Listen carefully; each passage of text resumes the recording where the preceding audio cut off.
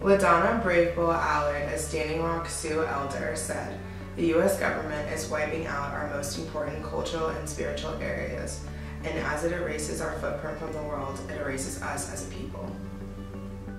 The North Dakota Access Pipelines, also known as No DAPL protests, are a grassroots movement that began in spring of 2016 as a direct reaction to the approval of construction of Energy Transfer Partners' Dakota Access Pipeline that would run through the Standing Rock Indian Reservation, contaminate their waters, and violate the sacred burial grounds of their ancestors. Throughout the course, we've talked a lot about No DAPL, and I think there's some interesting ties with Communitas, the kind of tenet of E.D. Turner. Do you want to talk about that? Yeah, so No DAPL kind of came up beginning when we started talking about Communitas because we learned that like Communitas is like a presence and a feeling of like being united under one thing. Yeah.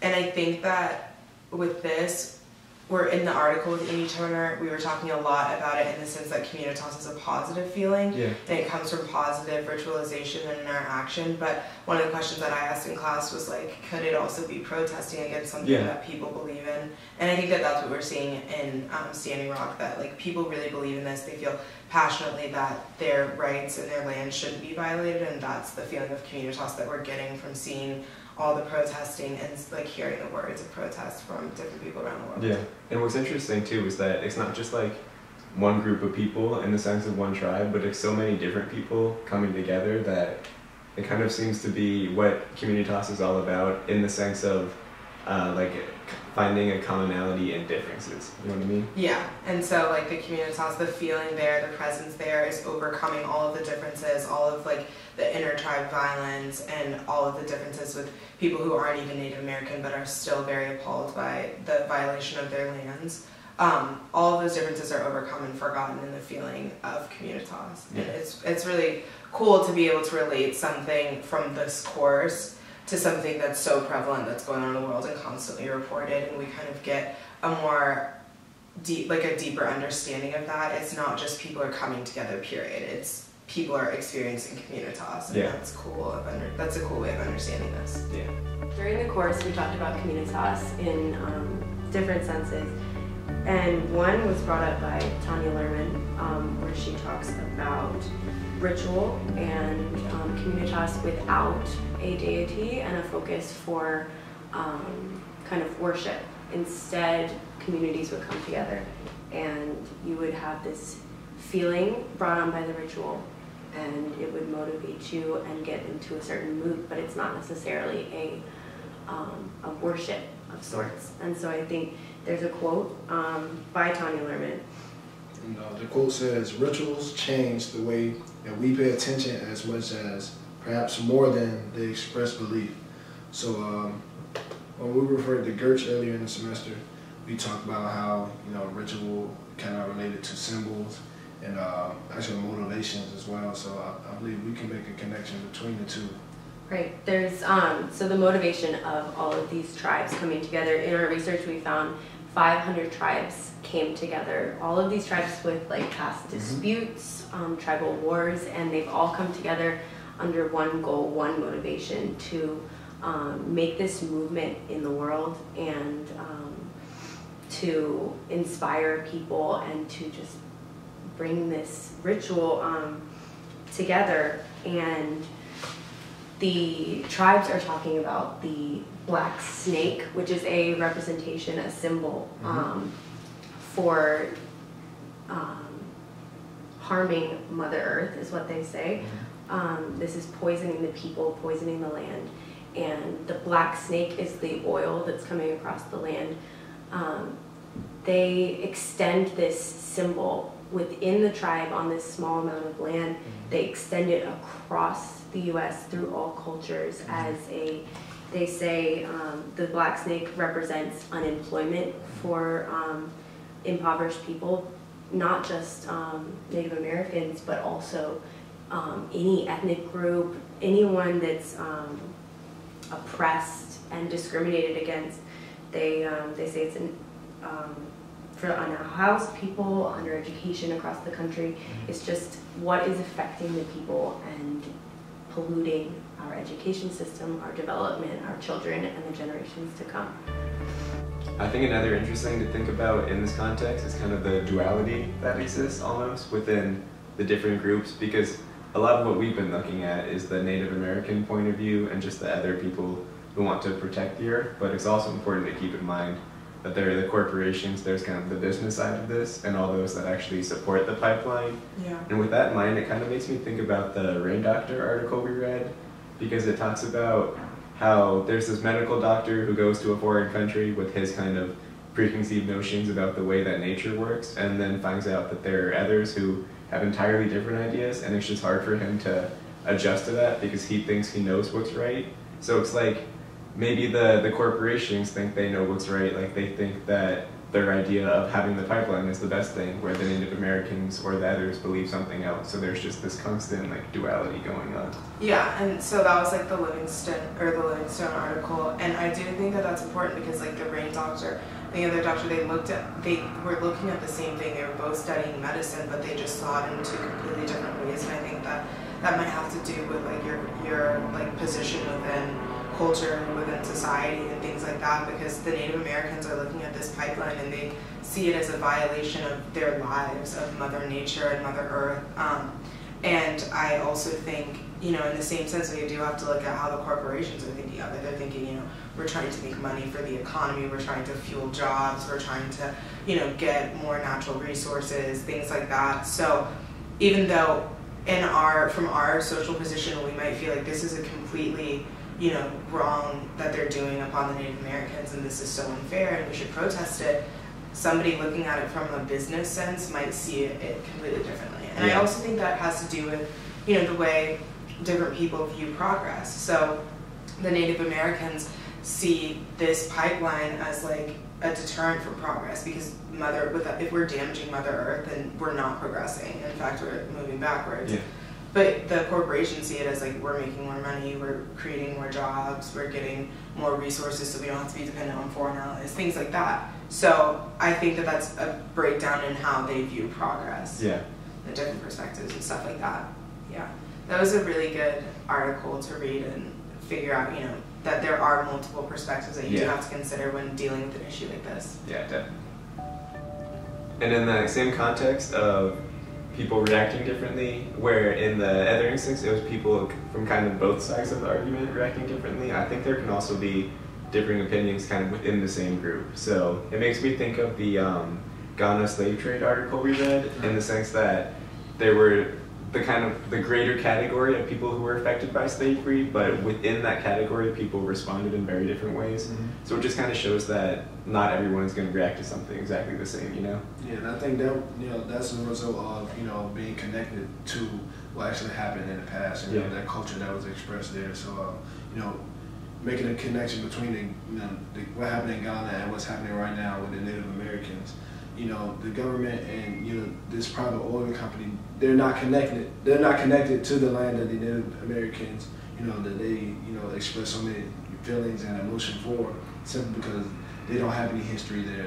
They don't bury their ancestors there. They don't rely on the resources and the water there. So that's this kind of connection I made from the Hosley reading to the current pipeline situation. Yeah.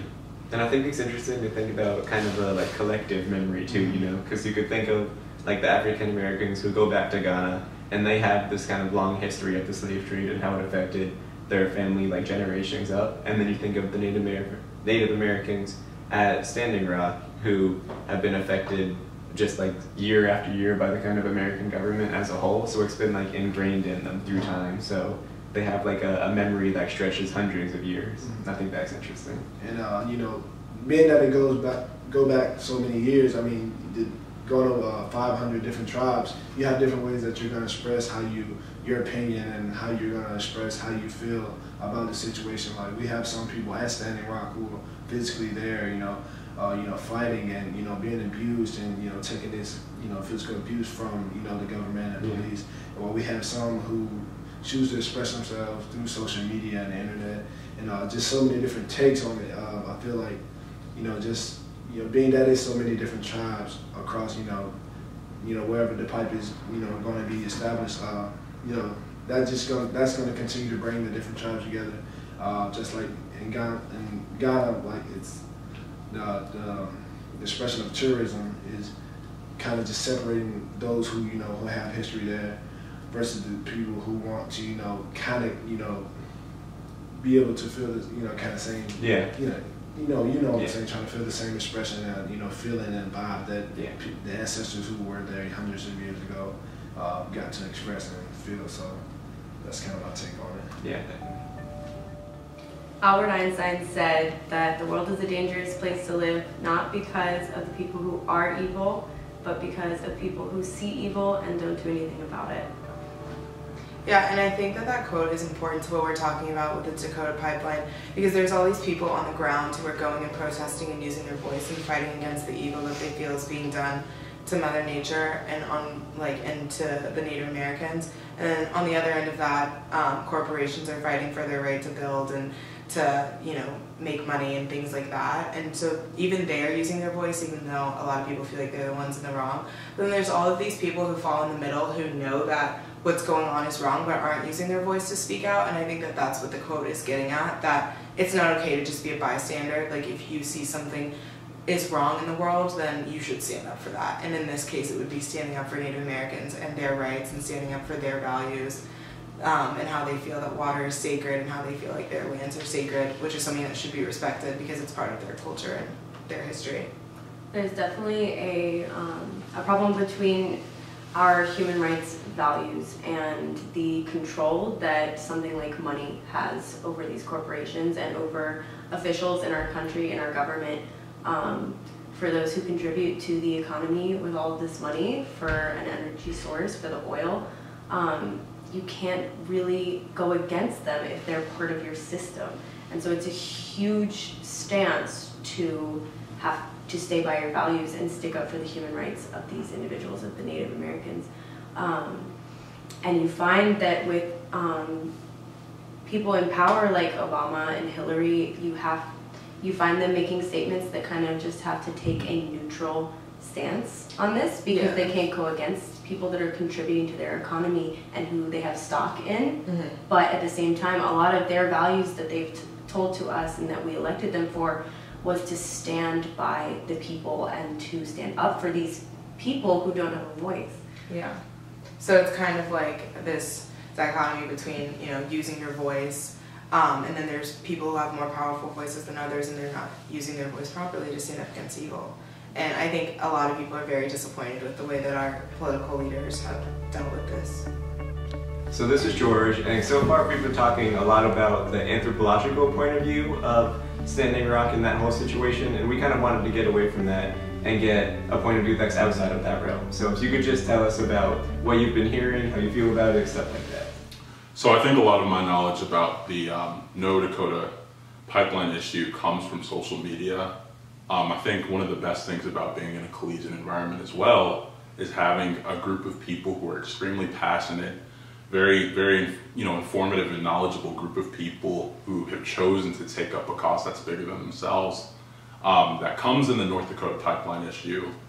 I think recently too, as a politics major, it's become something that's very politicized as well. You can't discuss American politics without discussing the issues that are personal to the American populace, and this is one of them. It's the perfect mix of politics and economics. Just being able to see how strongly a group of people feel about an intrusion of a corporate influence in their homeland is very important as well. I think personally it's something that appeals to me because I've always wanted to see how moneyed interest and economics come into play with people who may be socially disadvantaged. I think history hasn't necessarily been kind to the people that this issue offends, and it's always interesting to see how willing an American government is to take up their cause or go against it. So it's definitely an interesting issue and something that's caught my eye through social media and other means. Great, thank you. Mm-hmm. Another critical issue and something very important to the Native Americans in Standing Rock is the uncovering of ancient burial grounds which are sacred to the people.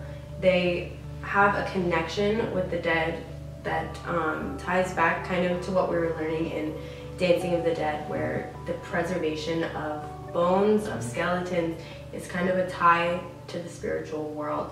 They talk about how coming together as a community, unifying, they think that their prayers connects them with the spirits of their ancestors, and through prayer, their ancestors will come and stand with them and actually really influence this fight.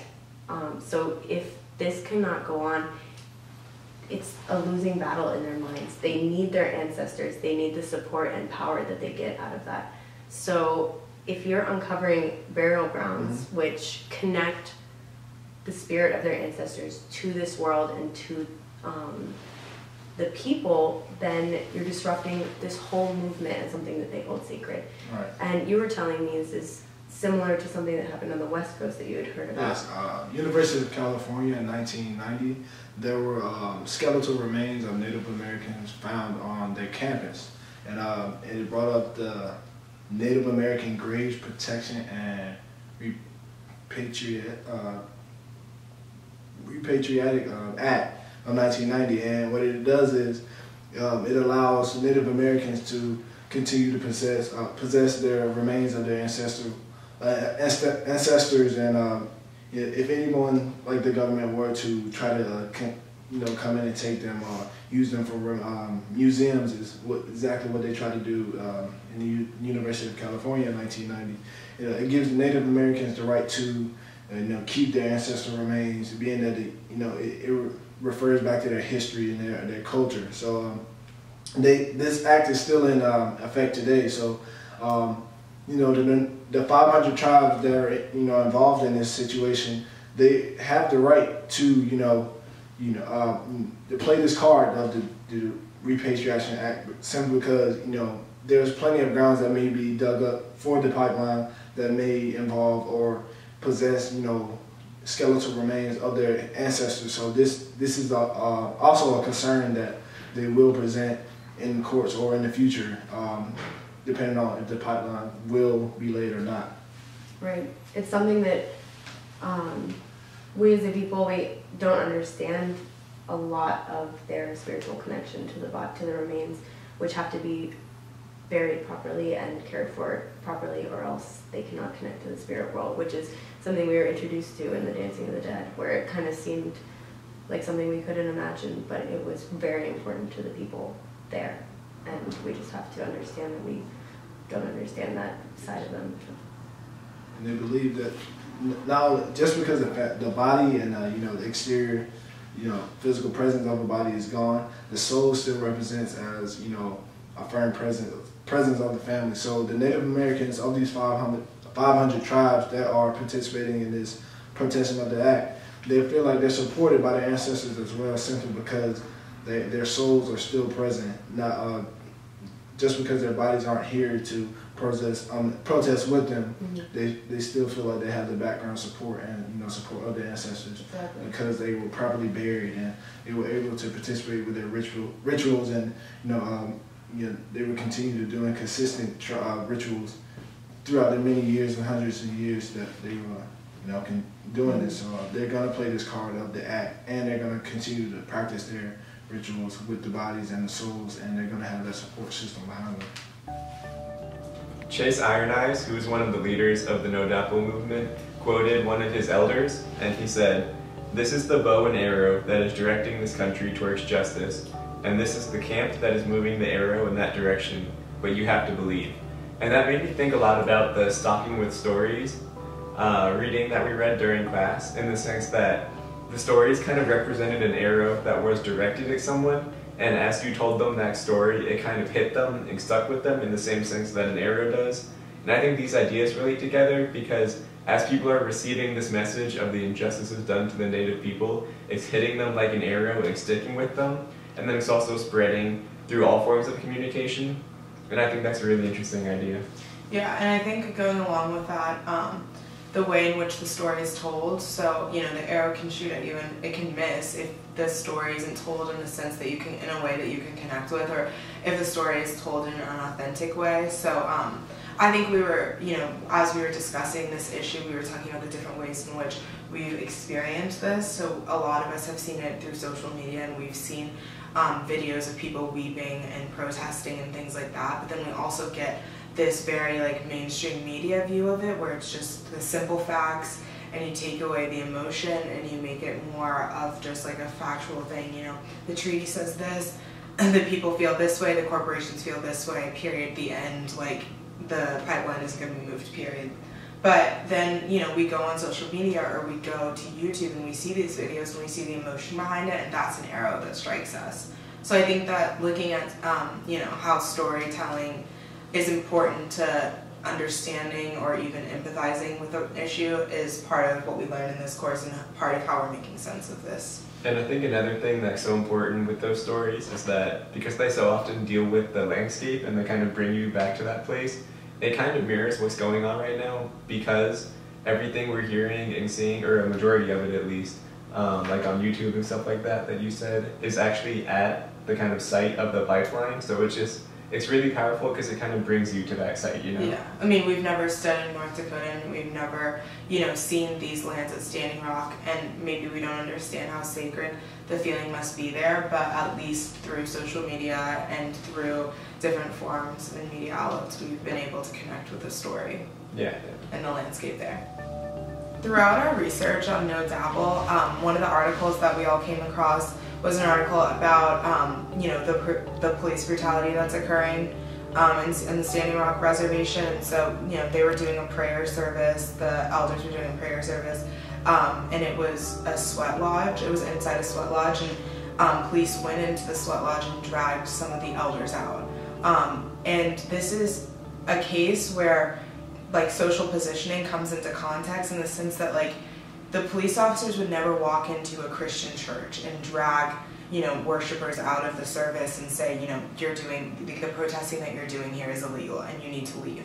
But because they couldn't understand the sacred nature of the sweat lounge and like the prayers that they were doing, they violated their religious rights. And I think that that's something that's come up a lot in the things that we've been researching, is the police on the ground there and how they're violating a lot of the Native Americans' rights and beliefs. Yeah, like I know there was another instance in which 2 of the police officers that were kind of working the jurisdiction that this falls into actually ended up quitting because of the police brutality that had been happening, like the water cannons, and hundreds of people had hypothermia, and then they used rubber bullets in their guns, but at really dangerous ranges, and someone's arm was actually amputated. So just things like that. Like there are horrible things happening, and I think it all plays into kind of power relations that exist, and then those power relations allow people to form the kind of social constraints of like, is this a religion, is it not? And because the police have the power in this situation, through violence mostly, they're able to kind of go into the sweat lodge that you were talking about, and because they don't respect it to the same extent that they would kind of the Abrahamic religions, they disregard that point of view and just go ahead and pull the worshipers out, which, like you said, would never happen in a Christian religion. Yeah, and so, the constructing social realities through politics and through power relations is something that we talked about a lot in this class, and obviously in this power relation, the police are, forcing their social reality and their social positioning onto the Native Americans and the protesters there in a very brutal and unfair way. Definitely. A lot of the material that we've covered through the course of this year has made me think about empathy, because a lot of times there are things that I'm not familiar with, like the religious practices that people have, the rituals they follow, their beliefs. They're just things that I'd never been introduced to before. So at the beginning of the year, it was really hard for me to kind of reconcile with what they were saying, for me to understand them on that level. But as we kind of went through the readings, I learned to adjust my frame of mind to kind of be more open to what they were saying, and maybe I don't have to 100% agree that they're right and I'm wrong, or that I'm right and they're wrong. I think there's a nice middle ground there. And through that kind of mindset, looking at the DAPL, it's been really helpful, because I can understand that, hey, maybe the Native Americans aren't 100% right, and the corporations, the companies aren't 100% right. There might be a middle ground there. So I think I've learned through the course of this year that there are always two sides to a story, and you have to evaluate both sides to get a greater picture. So I think this project, and also throughout the course of Anthropology of Religion, we stop and think about how we make sense of these things with the things that we've learned. And so I think with this issue of No Dabble, I'm learning that, you know, there's not going to always be an answer to this, and the perspective that I identify with might not be the right perspective. And I think it's hard to know what's right in this sense. But for me, at the end of the day, if there are human rights being violated, if there's something that you hold sacred being violated, then it's wrong. And maybe that's a very black and white perspective to have, but I think in making sense of this, you know, this landscape is sacred. This is something that we learned throughout the course. And whether somebody feels that it's sacred or not doesn't give them the right to violate it and to violate the people that live there or that value it in that way. So for me, I very much support No Dabble, and I think that all of the people who have stood up and protested have done a great job of standing up for people's right to religion, their right to believe what they want, their right to fight for what they believe, and their right to believe that land, water, and landscapes are sacred. Throughout the course of this semester, this class, I feel like I've learned just how to respect the culture and, you know, how to stay loyal, you know, to a culture what you believe in. And I feel like, you know, if you allow an act to be settled and it goes into effect, don't renege on a people and, you know, a culture and a society that has been here previous, you know, to your establishment here. And I just feel like a lot of things have been bounced, you know, whether it's been culture and influence on how to run a government and things like that. And referring to the billiard ball thing that we talked about this semester, with the Native Americans, I feel like, yeah, they've been inspired to change, you know, the way that they've reacted with our culture and, you know, to participate and cooperate, you know, with one another. But I just feel like they were, you know, just really mistreated with this situation. And like I said, I don't know if my decision to, you know, going for the Native Americans isn't necessarily right decision, but I'm for No Dabble, and I support anybody who is for it. Throughout this course, we've been introduced to a lot of different cultures that are totally different from one another, and I think the No Dabble movement is a great example of a cause that is bigger than the society that we kind of live in our daily lives, where we focus on our apartments, our fuel, our just kind of necessities, which are totally different to a culture such as this, where they're focused on actually just the purity of their water and their spiritual connections to the land. So this kind of takes you back to the roots and just something broader and bigger than ourselves and our normal society, or what we call normal, is totally different for another culture. So I think that just kind of opened my eyes and is a great example of a lot of the stuff that we've been learning throughout the course. And I support No Dabble and the Native Americans.